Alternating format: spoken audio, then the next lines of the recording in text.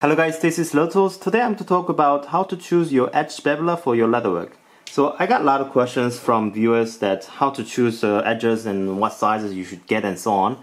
So my answer to this question would be, first of all, to the bottom line, that there is no answer for this thing. You should choose what you want, but then there's some consideration you have to think about when you choose your edger. So there is a thing called a bottom round edger and just flat edger, so which you will see here. If you see, there is two difference between these two edges. If you see the bottom of it, so on the left, this is flat side edger. So flat bottom edger has nothing, just has a flat bottom, yeah, just flat, yeah, flatness. You see flat, yeah. On the right, there's a round bottom edger, which you have a rounded slot. Yeah, for your edger.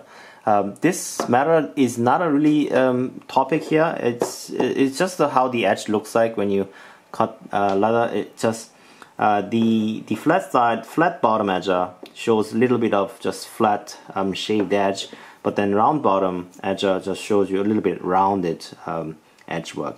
But in this case, wouldn't be so much matter because how thin this edger really cuts doesn't really show difference between rounded and flat. So when you're choosing very small edges like your fine leatherworking, we're not talking about the saddlery here, we are talking about the fine leatherworking, then flat bottom edger is no issue. It will just show great as rounded. It will show no difference at all almost, unless you see it through the microscope and so on. Yeah. So don't think about flat and rounded bottom for this matter for the moment. Okay. So how I choose my edger is it depends on the thickness of the leather and what kind of work I'm doing. So if I'm doing a big project like bags or anything that covers almost as big as desks, so on, I try to use big edger because when it comes to really big stuff, if you do so much fine leather cutting, this is 00 size. This is from leathertools. And this is number 1 size. This is high-speed steel Cushinel edge beveler. And when it comes to big leatherworking, if you do this fine edge beveler, it almost shows that you didn't do your edge beveling at all because the object is too large that your attention really disperses to a lot of things. It really distracts you, right? So you need to have this big edger to show more of a work, so that it shows on the work, okay? If you're doing the small work, your small detail really matters a lot because your attention to detail really focus onto small points. So if you are making a stuff like this small, then you gotta use a small edge beveler because all the small details really show difference a lot on this object, yeah? So if you use a big edger, it will show much more rounded effect. If you use small edger, then it will show very fine detailed look to it. Yeah, I will show you the difference. So on the top line, because this is short, I will use small edger, and because the bottom part is big, I will use larger edger. So small edger, like this. Okay, the bottom, the large.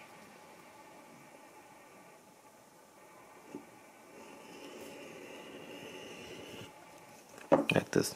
Okay, so see the difference. So if you see, top one has taken off a lot, I mean it's really less, so it shows very sharper look, but also it's more of a refined. It shows you that you have really taken care of the edge.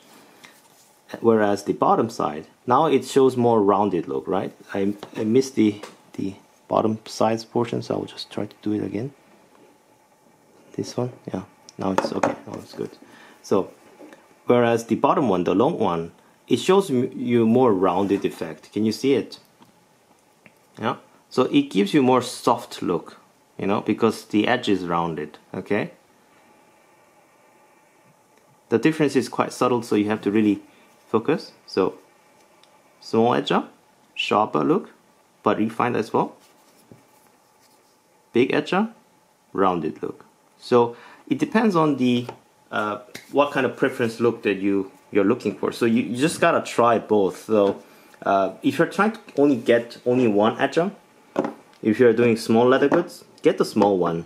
This is smallest one you can find on their Leathercraft Tools special edges. This is 00 size. So if you are doing only small goods, get this one. If you are doing multiple works, try to get size at least 2 sizes up. So 00 and 0 will not make such a big difference. So I highly recommend, if you're trying to get a variety of edges, try to go 2 sizes above. So in this case, it will be a size 1, because 00, next up is 0, and next up is 1. So 00 and size 1. Yeah.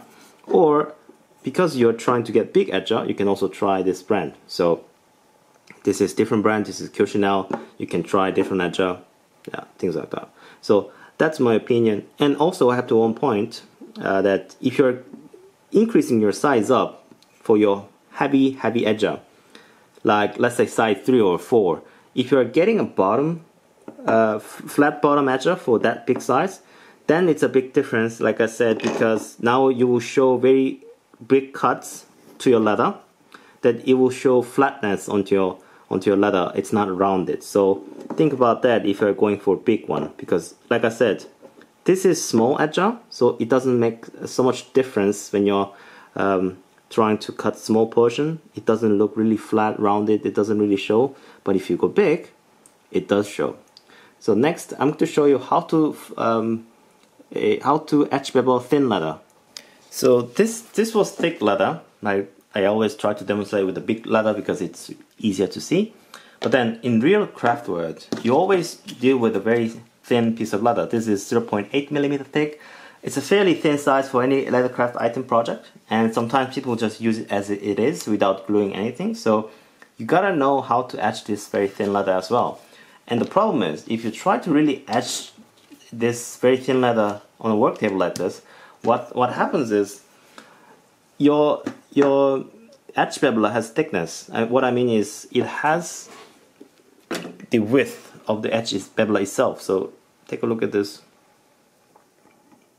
edge beveler if I show you close up. Yeah. So it has own thickness, like it has a portion where your edge beveler has been made. So it's unavoidable. It has to be some kind of metal on both sides that you make your edge beveler. So this thing can be bothered when you're trying to edge bevel on such a thin leather like this. Like your edge beveler touches the work table first before it touches the leather, because the leather is so thin. It wasn't a problem with a thick leather because the thickness of leather really supports your edge beveler, so it really elevates your edge beveler hitting the work table. Yeah, so it wasn't a problem when you're doing the thick leather. This one as well. But if you're doing this thin leather, you can't get into this leather because your work table really hits this tip first, so it cannot be edged. So it can be really solved very easily. Try to get anything that elevates your surface.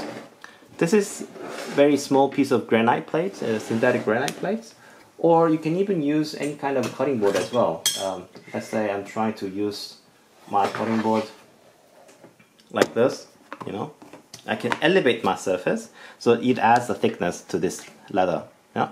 So just elevate my surface like this and put it on the edge of the working table. Yeah, you can use your work table as to support this system as well.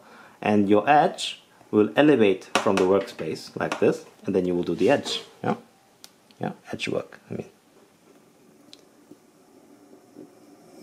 see. So even though it was very thin, even though there was a problem with the edger hitting the ground, I just solved it with elevating by any work table, or if you have any really nice piece of wood also that you work your stuff on, like you use on a Japanese leather plane, that will also really well. So elevate your surface to raise the leather, and you get the clearance for your edge beveler to work your place on. So it is a common sense how to solve your problem, It's not that difficult, and that's my answer for that, how to choose your edge beveler. And hope this video helped you in choosing right tools for your job.